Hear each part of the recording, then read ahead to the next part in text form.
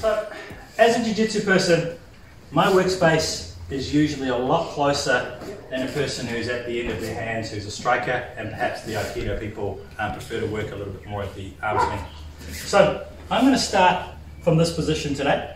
Okay? We're just staying nice and close to the person. I've got my hands in this position over here. The technique that we're going to start with is really, really simple. I'm going to do a little bit of a penetrating step.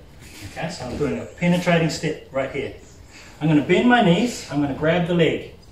I'm going to lift it up with my legs, place my own leg behind it, and I'm going to let them go.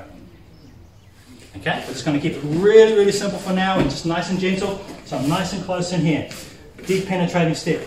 Bend, lift, place my leg behind, and I'm just pushing with my body and running through him, running through him to knock him over.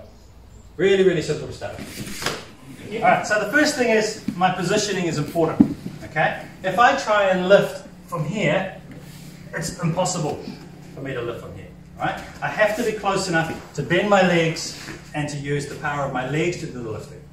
Which leads me to the putting my head down to lift thing, which I'm sure that in the last session we were told not to put our head down because it's a bad place to be. Because if I'm over here, he's going to do all, he wants to do bad things to me over here, right? Plus, it doesn't really give me anything extra, right? Being in this position, right? The last thing is where you grab the leg.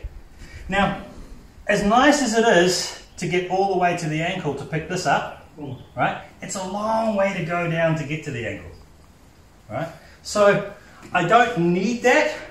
I just need to get a little lift and take a space right there. Okay? So, I'm in this position in here, stepping close up. Oh, he's really falling down for me. Cool, that looks a bit nice. Cool. Coming in here, stepping close, up, take the leg, and there he goes. Okay, let's mix and mingle. Get somebody slightly bigger if you had somebody who was small, smaller if you had somebody big, maybe.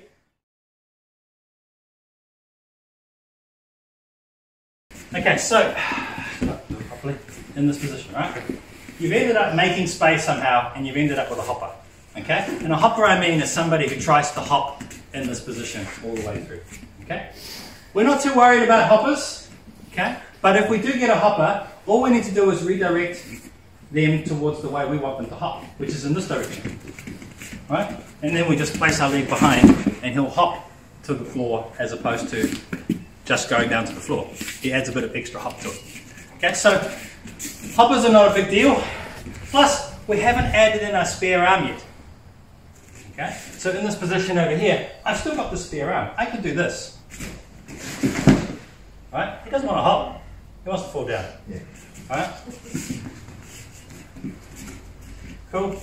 I could push this down here at the same time. You know, that's the spare arm. I don't even have to use my leg if I'm really lazy in this position. Cool. Right.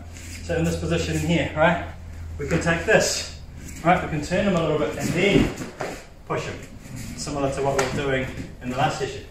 Okay, I've still got a spare arm. This technique works without even having to use my spare arm. Okay, and I've still got my right arm available to be able to add to that. So that's something that we can play with later. But what I'm going to get you to do is I'm going to get you to hold on nice and tight to this one. Okay, we're going to do the nasty version. There was a moment there, light flashed before his eyes. Pop into this position, load up here. I'm coming in closer this time, and what I'm going to do is I'm going to reap his leg out from underneath him. So I'm going to break through with this arm. Okay? Right there. Okay? I'm giving him the break, because I don't know what his break falls are going to be like, but in real life he probably doesn't have any break falls. Okay? So I'll just go through the basic idea. So, step, load, come through and reap the leg. Okay, so we're going in and reaping the leg. So the leg is no longer there. Okay, so that's a much more violent way for somebody to fall down.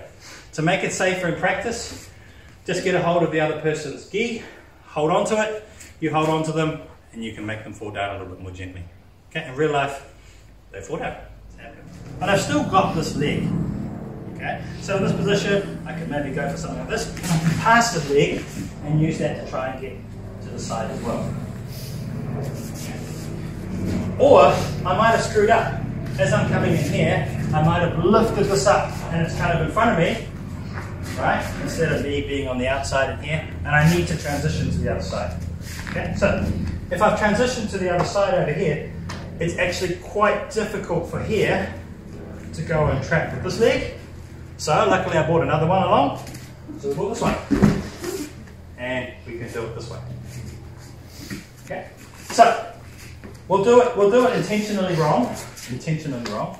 Okay. So I'm going to step to the outside this time. I'm going to step here. I'm going to grab his leg. Exactly the same way as I did before.